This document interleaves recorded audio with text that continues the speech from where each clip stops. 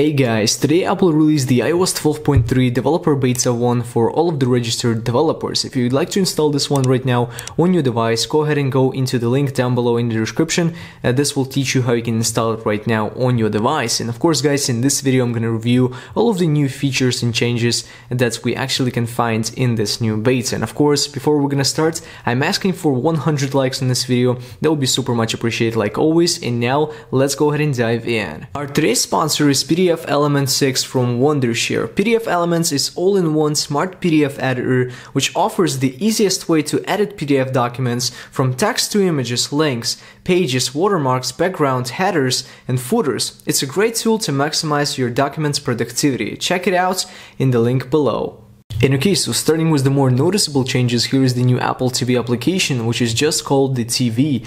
And when we open this one up, we can see a lot of movies that are available for us to watch. So this is basically like the Netflix kind of alternative for Apple devices. And if you remember the new Apple Card, there is a new animation that one of the guys actually found in the code of this iOS version that's available internally. So it's now not available for all of the users, but still Apple included this kind of animation right now in the iOS 12.3 Beta 1. And this guy also claims that this new animation will play when you put your card, your new Apple Card with your iPhone like this, and it will start pairing it like the AirPods. So this animation will then play. And if you have one of these bad boys laying around, you are golden, because today Apple finally released another software updates for it in a while. So it's been like, I don't know, 4 years since it was updated last time, but today they finally did it. And in a release note, they said that the new Apple TV actually gets the new software updates for testing AirPlay from your apps to Apple TV.